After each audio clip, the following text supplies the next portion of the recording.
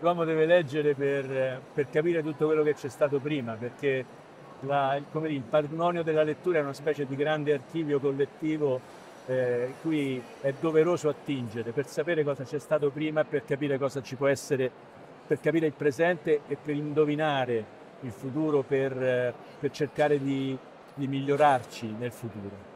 Io credo che il sapere oggi si crede che si possa acquisire il sapere solo dal contemporaneo. Il sapere, a mio parere, è solo archeologico, nel significato etimologico della parola, cioè bisogna leggere il passato per poter conoscere il presente e eventualmente dire qualcosa sul futuro.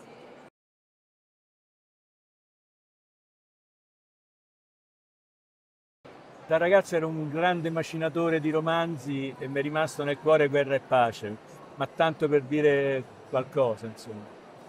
Beh, la mia è una risposta invece precisa perché è un libro che ho tradotto e che ha attraversato tutta la mia vita ed è il Moby Dick di Herman Melville, dove c'è tutto il mondo.